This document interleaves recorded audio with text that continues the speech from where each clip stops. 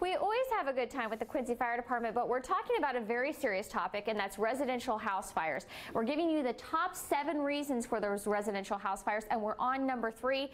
And if you're like me, you're guilty of this already this morning. This is Jerry Smith. He's a firefighter with the Quincy Fire Department, and you said number 3 is? Electrical distribution and lighting. There's over 47,000 fires per year because of electrical issues, and over 400 deaths per year because of the causes of these. What we really would like to discourage people is if you see something like this right here.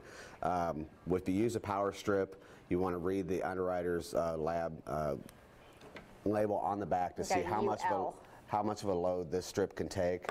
We don't want to see any major appliances plugged into this strip. If you do have one of these strips, we encourage you to have one with a breaker or a fuse in the strip itself, so if it does get overloaded, it will trip that. Okay, so I have a power strip at home that looks just like this next to my computer. I need to just make sure that it does have a trip mechanism so that if everything does get a little too hot, it automatically shuts off. Right. And the thing we do not want to see is what you have, the last plug and the cord here. This is called daisy chaining. We're going into another outlet strip or another power strip. We don't want to see that. That's a major cause of overloading in electrical fires. And if you see this plug here, you plug it into an outlet, it has 3 other plugs on it. These are definitely dangerous. We don't want to see those.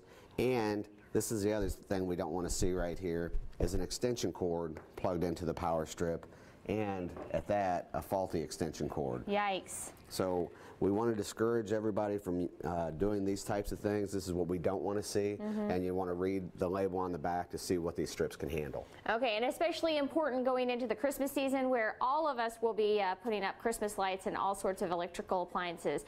Now, coming up on KHQA this morning, we're heading into the top 2 reasons for residential house fires. You're going to want to tune in. Life-saving advice this morning.